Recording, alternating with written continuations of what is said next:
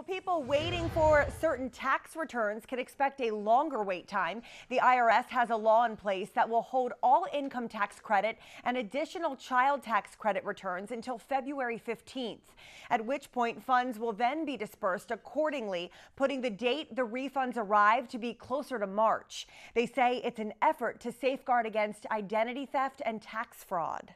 The calendar still is 21 days, but do not expect anything with earned income credit or child tax credit until February 27th. And that is only if everything matches up. If everything doesn't match up, we're looking at another 2 to 3 weeks possibly of being delayed returns. Local tax preparers say patience is key in waiting for these tax returns. Additional information can be found on IRS.gov.